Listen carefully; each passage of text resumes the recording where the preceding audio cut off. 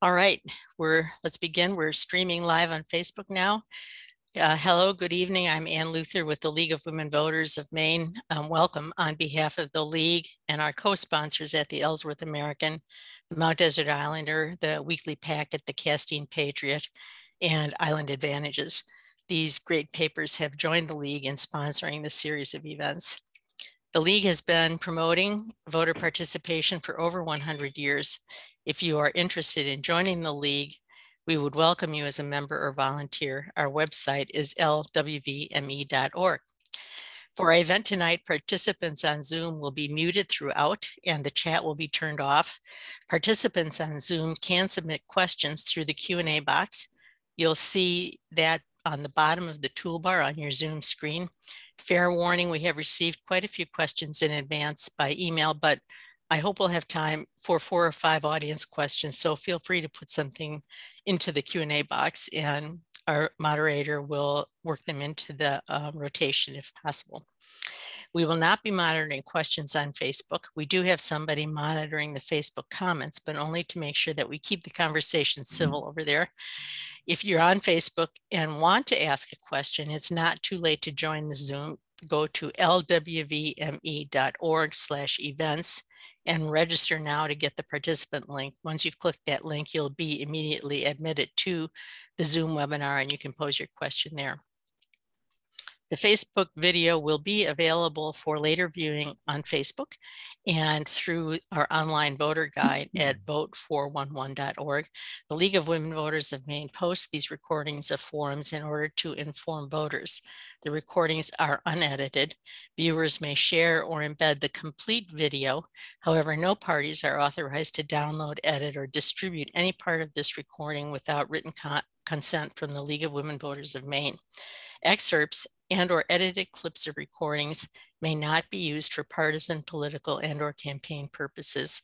We appreciate your cooperation in this. Now, let me introduce our moderator for tonight, Cindy Wood. Cindy is managing editor of the Ellsworth American, an Ellsworth native. She joined the staff of the American in 2007 as a reporter, and now here she is, the boss. Here's Cindy. I'll see you back here at the end. Thank you, Anne, and thank you to the League of Women Voters for organizing this forum here tonight, and thank you, candidates, for attending. Jump right into the bios this evening. Incumbent Matthew Foster grew up in Ellsworth and graduated from Ellsworth High School. He and his wife, Melissa, live in Hancock with their 10-year-old daughter, Ashlyn. Matt graduated from the University of Maine at Orono with a degree in psychology. He later attended Suffolk University and Suffolk University Law School, earning a master in business administration and a Juris Doctor. He practiced law from 2003 to 2014 with his father and uncle, and later in his own firm. He served on the Ellsworth Zoning Board of Appeals and the Ellsworth City Council. He was elected district attorney in 2014 and re-elected in 2018. He is a Mason and a Shriner. He and his daughter enjoy dirt bike riding, swimming, and practicing martial arts. Robert Granger grew up in Blue Hill, graduated from George Stevens Academy, and lives in town with his wife of 27 years, Megan. Their son, Curran, attends the University of Maine at Orono, where Bob graduated in journalism. Bob later attended and graduated cum laude from the Vermont Law School.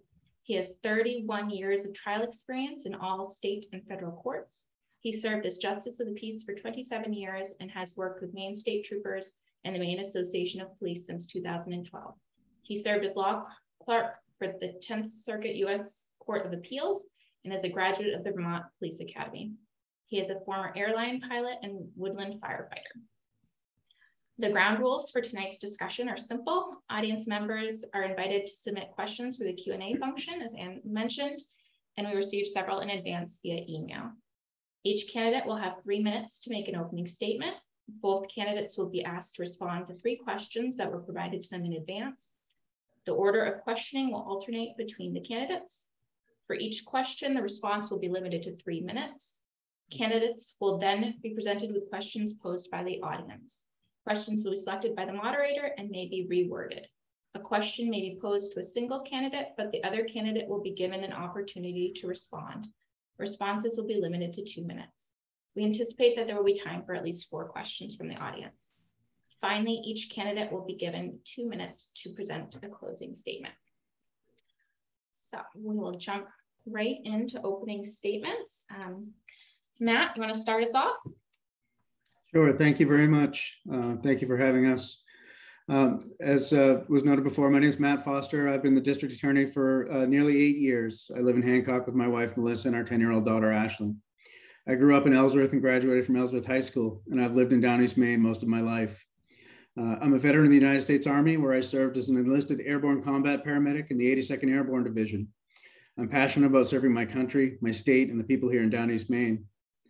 During my career in private practice, the majority of my work involved representing low-income criminal and family matter clients. I received recognition from the Maine State Bar Association in 2009 for having provided the most pro bono hours of any attorney in Hancock County that year. And I received recognition from the Maine Supreme Court, the Katahdin Council Recognition Program, for providing the people of Hancock County with 50+ hours of free legal services in that year. Over the past 8 years as district attorney, I've put together a team of dedicated prosecutors to serve the people of Hancock and Washington counties. I've worked tirelessly alongside them to provide the very best service to the peoples who elected me. A lot of people may not know what a district attorney does. A district attorney manages a staff of assistant district attorneys who prosecute criminal cases. We're responsible for handling everything from traffic violations up to attempted murder. Certain crimes are only handled by the Attorney General's office, like murder and certain other crimes. But for the most part, this office handles all of the crimes and criminal prosecutions that occur in District 7. I'd appreciate the opportunity to continue to put my talents to the services of the people of District 7. And I'm looking forward to continuing on as district attorney. Thank you. Thank you. Bob, your opening statement? Thank you. I'd like to thank everyone for having this program and for you, Cindy, moderating it. I'm the independent candidate for district attorney because I feel that politics have no place in the DA's office or anywhere near charging decisions or sentencing recommendations. As a district attorney, the only allegiance is to the office and to all of the citizens, not a particular party. I want to use this time primarily just to introduce myself. I encourage you to visit my campaign website, my campaign Facebook page, to learn more about me, as I can only scratch the surface here. I've been an attorney 31 years, the last 25 at Acadia Law Group and Roy Beardsley Williams and Granger, its predecessor. My primary focus has been criminal law and civil litigation. I've tried hundreds of cases and dozens of jury trials across Maine. Admitted to practice in Maine, the U.S. District Court and the United States Court of Appeals for the First and 10th Circuits. In 1996, I was appointed by the Chief Judge to serve as Justice of the Peace and commissioned with authority to issue search warrants, arrest warrants, involuntary committals, and other criminal process. And I've retained that commission for the last 26 years. I was recruited in 2013 as critical incident response attorney for the Maine State Troopers. And shortly thereafter, I was recruited by virtually every law enforcement group in Maine to serve that role. I respond to police use of deadly force incidents anywhere in the state and represent officers during the investigations that are conducted by the Attorney General's office.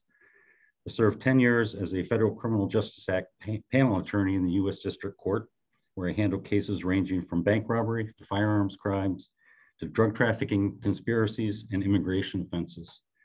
In state court, I've handled everything from manslaughter to gross sexual assaults, domestic violence, and a whole slew of other state offenses. I was a law clerk in the U.S. Court of Appeals, where I drafted written decisions for 3 judge appellate panels in federal criminal cases, including death penalty cases. I'm a former state law enforcement officer. I graduated from Vermont Criminal Justice Academy's 44th basic class. And I also worked as a wildland firefighter for the U.S. Forest Service in the Pacific Northwest. I'm a former airline captain and certified flight instructor in both single and multi-engine aircraft, and I have over 7,200 hours of accident-free flying. I've been endorsed for district attorney for District 7 by the Fraternal Order of Police, which includes the Washington County Sheriff's Deputies and Machias Police Patrol. I've also been endorsed by the former commander of the Maine Drug Enforcement Agency and former Aroostook County Sheriff. I grew up in Blue Hill, and I've lived there for 27, since coming back to Maine since '92. And I've lived there with my wife of 27 years, Megan, who works as a counselor in the Blue Hill Consolidated School. We have one son, Cam. Bob. Yeah, thank you. Thank you. All right, moving into our first question of the 3 that were provided in advance. What are the biggest issues facing the DA's office? Bob, do you want to start this one off? Sure. I think the obvious one is alleviating the criminal case backlog of nearly 1,400 cases at last count that are pending in both Hancock and Washington counties. That backlog developed for a number of reasons. Of course, the court shutdown during the COVID pandemic played a role. But I think another issue that raised a problem is the overcharging of defendants by the current office, which has resulted in significantly longer case resolution times.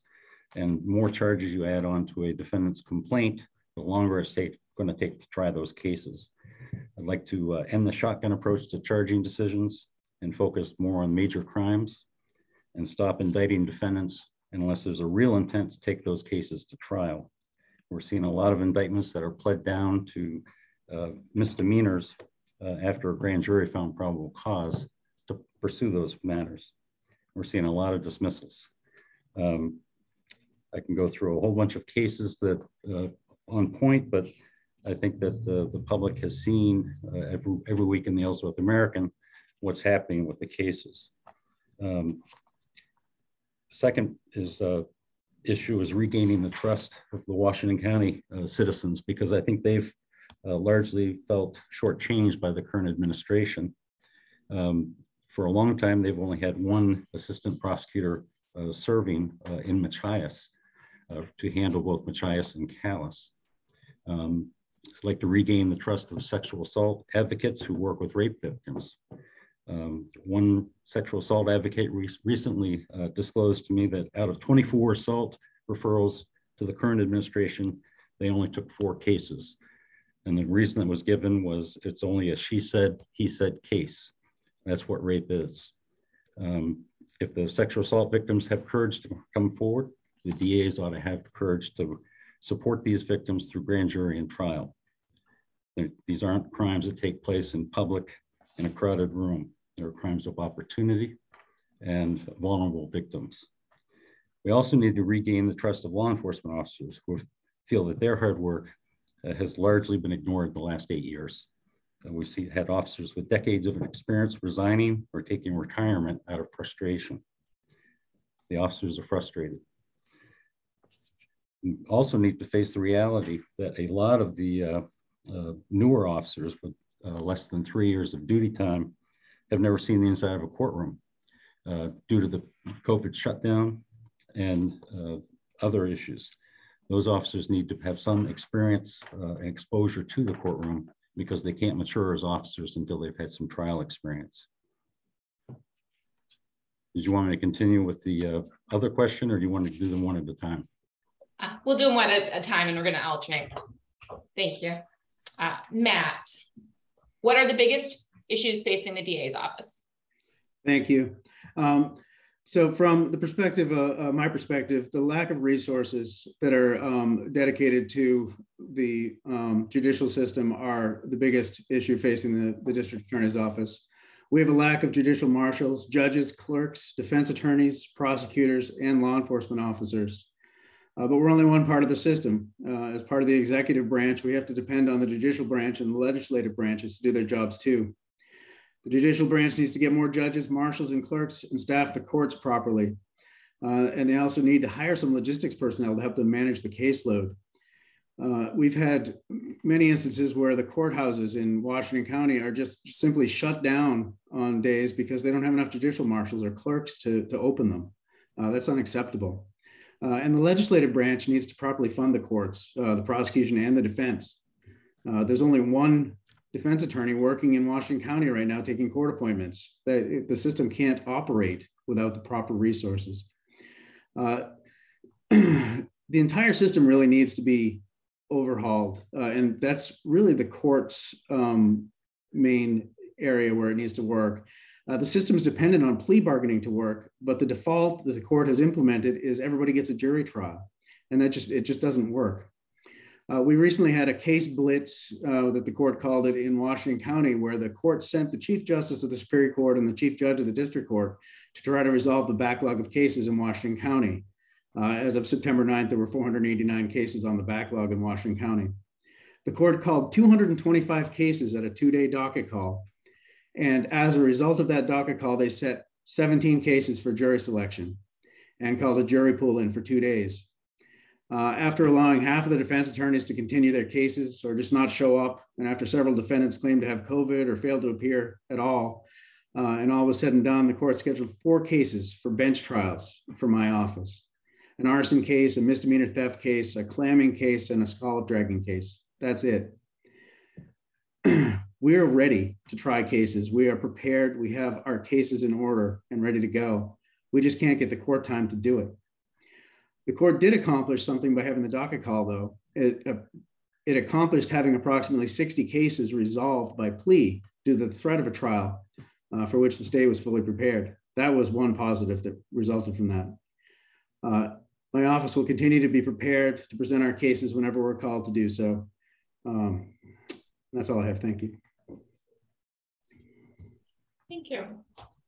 The next question touches on issues that both of you just mentioned. What will you do as DA to help clear the extensive backlog in the district court? Matt? Yes. Under my administration, District 7 has the lowest backlog of cases in the state of Maine of any district. We have 1,557 cases as of September 9th. The court published those figures. We'll continue to analyze our cases thoroughly and work through them as the interest of justice requires. But other parts of the state are going to get the resources assigned to them. For instance, in District 1 in York, there are almost 6,000 cases backlogged. Cumberland has over 5,200. Androscoggin has over 4,700. And Penobscot has almost 3,500. I've given my prosecutors discretion to resolve cases in the way that best serves the interests of justice, while balancing the difficult issues that have been caused by the pandemic and the underfunding of the system. As I mentioned earlier, the court closures due to staffing and docket calls only 2 or 3 times a year only compound the problem. We're never going to get caught up if that approach is what the court continues to do. And I'm also not willing to simply dismiss cases in order to help put a Band-Aid on a broken system. The legislature has enacted these laws, these criminal laws, for a reason, and it's this office's duty to attempt to enforce them. We can't, Mr. Granger mentioned earlier about overcharging. When we have crimes that are authorized by the legislature and my prosecutors look at those facts of those cases, we need to charge all the crimes that are supported by the evidence, not just the ones that we pick and choose, because those crimes have been set by the legislature. At some point during the process, we have to negotiate. And if we only charge the lowest crime possible, we have no place from there to negotiate. So the process involves negotiation. The court requires us to negotiate and make plea offers. So in order to do that, we need to use all the resources that we have available. And if the case involves dropping to a misdemeanor, then that's what it involves. But at least we had the option to prosecute the case as the legislature enacted the laws for us to do. That's all I have. Thank you. Bob, what will you do as DA to help clear the extensive backlog in the district court? Well, there was a defense attorney in Machias who recently analyzed the situation, and his estimate places it at 15 years to clear the backlog if nothing is done. And that is if during that 15 years, no new cases are taken in and prosecuted. Representative Evangelos of the House Judiciary Committee sent a memo out to prosecutors a couple months ago, strongly urging prosecutors to call out nonviolent cases so the courts could start functioning again. With an estimate of 200 jury trials per year statewide, if all the courts are functioning, there's about 22,000 cases pending. You can do the math. how long that's going to take. What we need to do is an extensive review of all pending cases. We need to triage what we have and prioritize cases. And unfortunately, consider letting go some of the victimless and nonviolent matters through a yard sale cleansing. We need to institute new policies on charging decisions and drop the shotgun approach to charging. You don't need to throw the book every conceivable charge at a defendant. If you focus on the major crimes that were committed and forget about the silly misdemeanors, adding those on, you can get a lot more done in a shorter period of time. You reduce the grand jury time to charging defendants, and you reduce prosecutors' time. We need to redirect the DAs to violent felonies and serious cases, sex assaults, drug trafficking, burglaries, aggravated assaults, and clear this docket. Initially, there might be need to be more oversight of what the assistant prosecutors are charging until they get in line with the new procedures that I would institute. Again, charge 1 or 2 major crimes, focus on those, and forget the little stuff, because we've got 1,400 cases behind us that we need to deal with. And that's about the nuts and bolts of it. Next question. Broadly speaking, what cases should be tried, and when should the DA's office consider a plea deal, dismissal, or alternative sentencing? Bob? Well, at the outset, I agree with Matt on one thing. We need to keep in mind that plea deals are essential to keeping the system moving. However, there are big limits on how far you should go with that. Defendants willing to accept responsibility for the conduct should get consideration, in my mind, in terms of length of sentence, as opposed to reduction of charges that we've seen over the last 8 years. Prosecutors really need to take a harder line approach to violent felonies, drug trafficking. Harsher sentences are needed to send a message. If we look at Washington County, they are now the murder capital of Maine. Crime has increased significantly, particularly in down east Maine. I'm inclined to seek split sentences that reduce actual jail time served for those who accept responsibility for their conduct and make reparations to their victims. There's lots of pressure from the jails not to sentence people to lengthy terms because they're at capacity now. I agree with Matt also that the system is largely broken.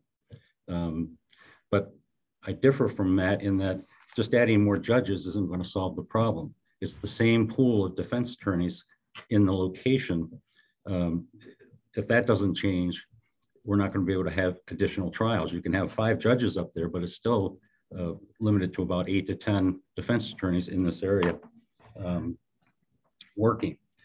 For first-time offenders of minor and petty offenses, I think we can explore alternative resolutions that don't involve criminal convictions, such as restitution, monetary reparations to victims. I'm meeting with the Down East Restorative Justice representative in a couple of weeks to talk about those issues. Make more use of the drug court system for possession charges, not trafficking charges. And we just need to focus on getting rid of some of the more silly cases and focus on more serious stuff. Thank you. Matt, broadly speaking, what cases should be tried, and when should the DA's office consider a plea deal, dismissal, or alternative sentencing? Thank you. It's really impossible to speak broadly about appropriate case dispositions. No 2 cases are the same, and each case needs individual attention to ensure the correct outcome is obtained. As I mentioned earlier, the rules of unified criminal procedure require that the state extend a plea offer at dispositional conferences in an attempt to resolve the case. And a case can only be tried at the defendant's request. The defendant's in the driver's seat about who gets to have a trial. The prosecution has absolutely no say in whether or not the case gets tried. If the defendant does not accept the state's plea offer, they can enter an open plea, or they can request a trial by jury or trial by a judge. In answering whether a case should be dismissed, I guess a case should be dismissed when there's insufficient evidence to support the charges. For example, if there's no witness, no evidence, an unfavorable ruling on a motion to suppress, or when the interests of justice require for a case that's de minimis, for instance. Many times we approve cases submitted to our office for a prisoner arraignment. We only have a very short report called a probable cause affidavit. We have to make a decision with limited facts and then reevaluate that decision at a later date when we have the full investigation. And that's one of the big reasons for charging and then reducing charges, because we don't have all the facts at the time of the charging. We have probable cause, but at a later date, we might find that we don't have a case that we can prove beyond a reasonable doubt for the charge that was laid. So, and to address a couple of the other things, we already use restorative justice. We work with that program, and I think it's a valuable program. And as I noted earlier, I was appointed as the only DA representative to the steering committee for the what was formerly known as the Adult Drug Treatment Court. And I have always supported that program. We have a lot of really good results from the program. Unfortunately, in this area, we don't have a lot of the physical resources like courtroom area or other meeting area to be able to have the type of diversion programs that they have in Penobscot County, where they have theft diversion programs where people go and have a class for a few hours at their arraignment date because they have another courtroom that they can go into. We just don't have those types of resources here. We have a very small budget to run this office. We have very few staff, and we make the very best of what we have in an effort to provide a good service within the budgetary constraints that we have. Thank you. Thank you. Now we'll move into questions submitted by the public. First one is, would you adopt a victim-centered approach and pursue maximum sentencing for violent crimes and sexual offenses? Matt? Yes, thank you. So we already do that. The biggest problem, and I don't think that the public really understands this, is that the district attorney's office, with all the perceived power that we have, the only power that we really have is whether or not to charge someone. That's the only uncontrolled power that we have. In sentencing, the only thing that we are really able to do is make suggestions. We can suggest to the court that something might be an appropriate sentence, but it is ultimately the judge's decision as to what the person gets sentenced to. Even with a plea agreement, the judge can refuse to comply with the plea agreement or accept it and tell the parties that the judge thinks that, well, I think they should get more, or I think they should get less. And then we have to go back to square one and start over. So to say that it's the district attorney's office who sets these sentences is somewhat inaccurate, because all we can do is make that suggestion to the court. It's the judge who makes the final decision about what the sentence is. And for a long time in my earlier career, it was, you wouldn't have a client who would come in and say, hey, let's just go make an open plea, which means go in front of the judge and say, hey, I'm guilty, give me a sentence, whatever you think is right. Because the judges at that time would be much more harsh than the offers that were being received from the prosecution. That's not the case anymore. Now that we make an offer, and the judges are likely to give a lesser sentence. And it's very frustrating for the prosecution, for law enforcement, and for all the parties involved, except for the defendants. Thank you. Thank you.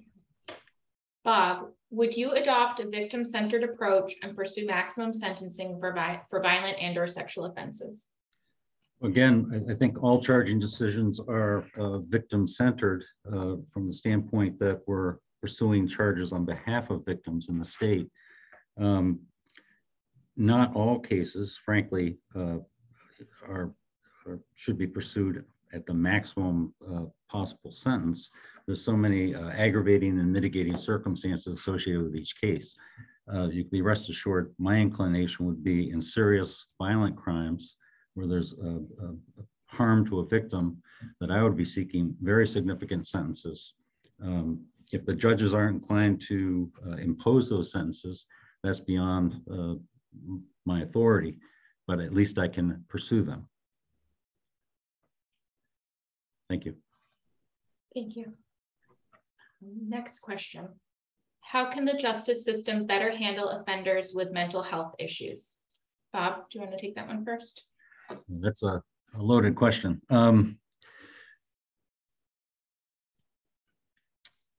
It's going to be real difficult for the justice system to step in and help those individuals who are suffering mental health problems. Many of those individuals have wound up in the criminal justice system as a result of those mental health problems and the lack of resources outside of the justice system to adequately address those. And the justice system itself is actually somewhat constrained in what it can do. The agencies that provide assistance to those individuals need far more funding. You can make referrals to those agencies, but if they don't have the funding, there's no place for them to go. So it's not just a justice system question. It's a societal problem. Thank you. Thank you. Matt, same question. How can the justice system better handle offenders with mental health issues? So that's a very difficult question to answer because the justice system isn't set up to do that. It's asked every day to do that. There are probably the majority of offenders have some type of mental health issue that they're dealing with and struggling with on a daily basis. We've had juveniles housed at the emergency room at the Ellsworth Hospital for months because there's no place to put them when they have mental health issues, but they're committing crimes and causing real damage to the community. So they have to go somewhere. So they wind up sitting at the Ellsworth Hospital emergency room for a month or two. And that's not right. We need to have the legislature fund appropriate services so that people can get the kind of treatment that they need. And so that we have another tool in our basket to be able to sentence people to say, instead of going to jail, go to counseling, go to this inpatient treatment center, go to a service where you can get the help you need rather than having to sit in a jail cell, which is really the only resource that we have. We have fines, we have jail, we have, we can do a deferred disposition and have community service or things like that. But we don't have a lot of resources to help with mental health just because there aren't any. We use alternative sentencing like deferred dispositions or filings and ask people to get counseling and seek services, but most of the time they can't afford it. And so it's just a vicious cycle that the judicial system isn't set up to handle. Thank you. Thank you. In a similar vein, youth substance use is a significant problem in our country. Right now, there are teens and young adults being summoned multiple times on related charges without any real consequence. How can the DA's office better deter more serious future crime by addressing youthful substance use? Matt? So youthful substance use generally progresses to more serious crimes. The more someone becomes addicted and the more drugs that they need to use in order to get their same high, it's expensive and it costs more. And so they're going to start committing thefts and burglaries and violent crimes just as the natural progression of these things. And I think this goes right back to the last question. We need the legislature to fund more services for these folks. The drug court is a great program, but it's really designed for adults, for one thing, and it's designed for people who want to get help. A lot of times, younger folks aren't there yet. They're not at a point where they're willing to accept the kind of help that a drug court program or even the judicial system could provide them. And unfortunately, they don't realize they need that help until they've progressed down into the criminal justice system, which isn't designed, like I said before, to give them the help they need. It would be great to have the funding to be able to put into place different alternative systems, something similar to even restorative justice to kind of help give these kids, a better path and to give them the supports that they probably don't have at home or in their community. Thank you. Thanks. Bob, How can the DA's office better deter more serious future crime by addressing youthful substance use? Well, again, I think there needs to be consideration of first-time offenders coming into the system. Make contracts with those individuals to, you've got a choice. You can go use the money that you have been using to purchase drugs and go get help. Use that funding. And if you are willing to do that, second chances are great for everybody. When you have repeat offenders coming in, you actually at some point have to act and exercise the criminal law. Drug court is great for individuals who are charged with possessory type crimes. I don't think that the drug court is useful for drug traffickers who are in this business for profit, as opposed to because of habit. Many of the traffickers don't use drugs themselves. They're just pushing it onto the population at great risk to the population. Thank you. Thank you. This person would like to know, since being an attorney, have you ever been investigated by the Maine Attorney General's office for a possible criminal offense? Bob? Not that I'm aware of. I represent all the investigators there. I think I would have heard about it. Matt, since being an attorney, have you ever been investigated by the Maine Attorney General's office? No. Thank you. That was easy. All right, next question. Would you assign sexual assault, child sexual abuse cases to a consistent prosecutor? Matt? I already do that.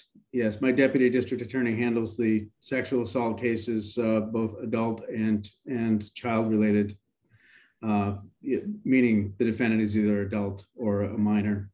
And in some cases, when the alleged offender is a minor, I do have my juvenile prosecutor handle those cases as well.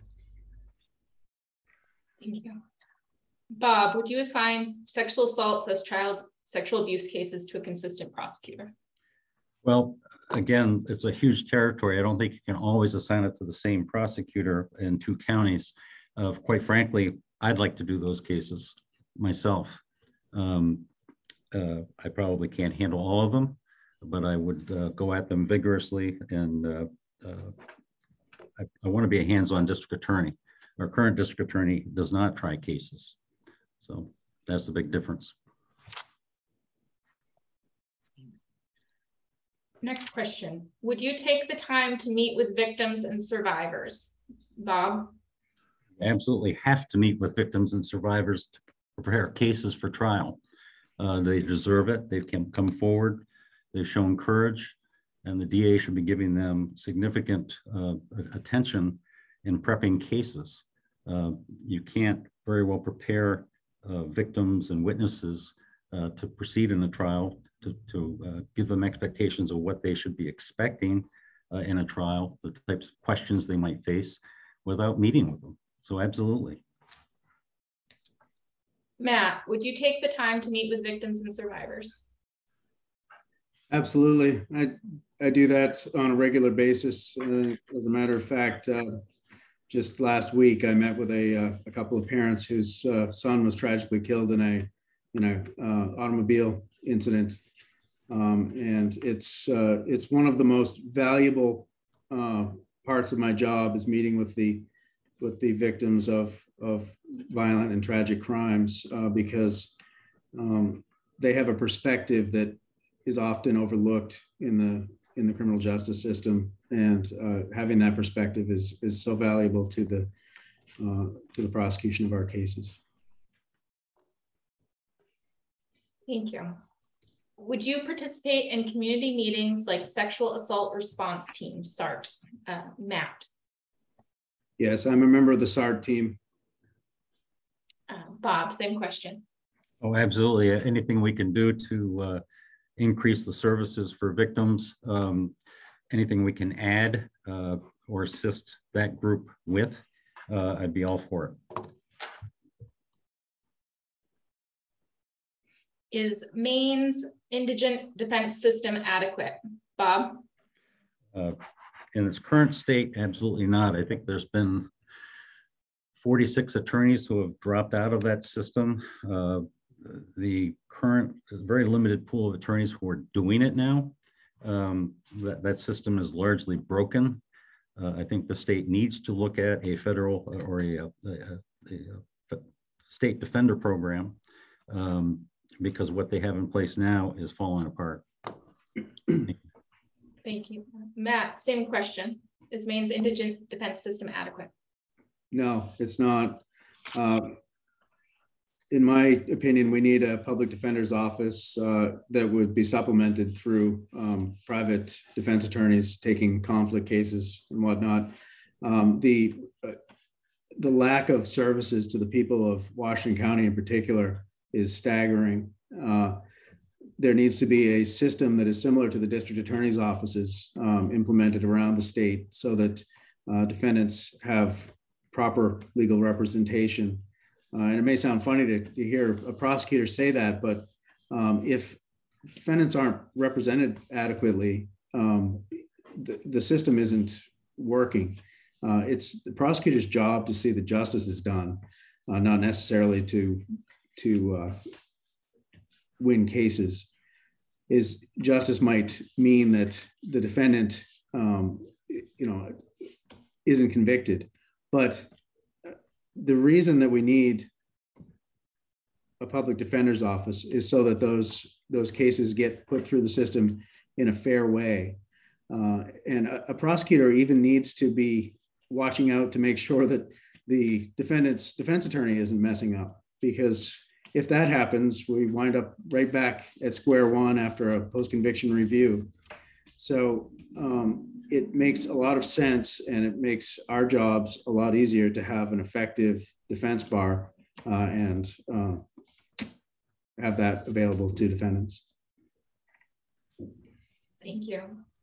Does it make sense for Hancock and Washington counties to share a DA? Matt? I think it does. It is certainly difficult in terms of the distances involved, but in terms of the caseload, it really doesn't make a lot of sense for Washington County to have its own district attorney. If the state legislature wants to have 16 different district attorneys, it really doesn't make a whole lot of difference to me. However, I don't think that we are incapable of doing the job under the current system. My office handles between 3,000 and 3,500 cases a year. About 30% of those come from Washington County. So the caseload isn't unbearable in Washington County. I know that the folks there would like to have someone present to walk across. The sheriff says he wants to walk across the street and talk to the DA. But the fact is, we have phones, we have Zoom, we have many ways to communicate. I'm always available. There's never a time that he can't reach somebody. My deputy district attorney, Mr. Tofflon, his main office is in Machias, and he's right there to answer questions on a daily basis when he's not in Ellsworth. Thank you. Thank you. Bob, does it make sense for Hancock and Washington counties to share a DA? Well, I don't think so, but I think that Washington County, which spearheaded the drive to separate itself out for its own DA, that movement resulted largely from the feeling that Washington County had not gotten appropriate attention by the district attorney's office. And so they wanted their own DA who would take up residence in Machias and Calais. I think it works fine if the prosecutor will actually spend time there, have office hours to actually meet with humans.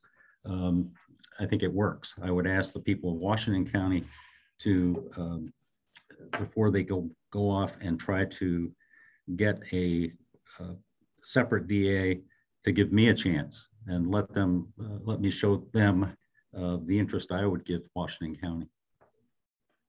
Thank you. Thank you. is there a question that you wished were asked here tonight that wasn't? Bob? Probably 100 questions that should be asked. I don't know where to start with that one. Are there any other questions that have been generated by viewers that should be answered? We kind of went to this one because we burned through our submitted questions. Okay. I think people should be asking, they shouldn't be making decisions about who should be district attorney based on political affiliation, as much as they should be asking questions about the experience levels of the candidates. I think there should be a lot of questions directed to the current district attorney. It's his practice not to try cases. He hasn't tried cases for 8 years. He has very little, if any, jury trial experience. I'm not sure how you can properly mentor new assistant prosecutors if you don't have a trial experience. How can you mentor them in trial strategy, trial tactics, jury selection, those types of things? So I think the audience may not be aware of the experience levels that we're talking about, and they should be asking questions in that direction. Thanks. Thanks. Matt, is there a question that you wish to ask here tonight? No, thank you. Thanks. All right, well, I don't see any further questions, so we'll move into closing statements. Matt, you're up first. Thank you. I just want to note that the people of Hancock and Washington counties have a choice. They can vote to re-elect me and my team to continue to serve them competently and justly, or they can vote to send District 7 back to where it was before my administration, in trouble. The choice is clear. I'd appreciate your support in your vote on November 8th. Thank you. Thank you. Bob, your closing statement. I'd love to have the opportunity to serve as your district attorney. I enjoy doing trials. I've got law enforcement in my blood. I've had great success in the courtrooms. I've only lost 3 jury trials in the last 30 years. I need to put that experience to work in the DA's office, which is currently near the bottom of the barrel in terms of successful prosecutions after trial. I started my career in the Hancock County District Attorney's Office, and I'd like to bring that experience back to where we can work to make improvements to the trial record that is desperately needed. Again, a DA without trial experience can't possibly mentor new assistant prosecutors appropriately. I'll bring both essential experience and common sense. I'll also bring established and trusting relationships with law enforcement with whom I've worked for the last 30 years. I hope to restore faith in the office amongst police officers, victims of crime, and sexual assault advocates who have all experienced significant frustration over the last 8 years. I think the biggest endorsement I could ever possibly receive as an attorney is to be selected by nearly every law enforcement group in the state to serve as critical incident response attorney, where I represent officers involved in officer use of deadly force encounters. Those are the most serious situations law enforcement officers find themselves in. They could have chosen any number of qualified attorneys in the state, and they selected me. That's couldn't be more flattering. Now they're again endorsing me to be district attorney. Those are the folks in the front line. They work with the district attorney. Why aren't they endorsing Matt Foster? Thanks. Well, thank you both for participating and answering the questions so candidly. And I urge anybody who has further questions to reach out to the candidates directly. Back to you, Ann. Thank you, Cindy, for moderating so capably tonight. I really appreciate it. Thank you both, the candidates, for participating. I think our listeners learned a lot about you both, and will go to the polls better informed. So we really appreciate your running for office, your willingness to serve. Public service is a high honor, and we thank you for your willingness to do it. I think that's all for now. We're going to take a little break. We'll be back at 7 o'clock with our second forum of the evening, which is Senate District 6, parts of Hancock and Washington County. Thank you both, and Cindy, so much. Good night. Thank you again. Thank you, Ann. Thank you, Cindy.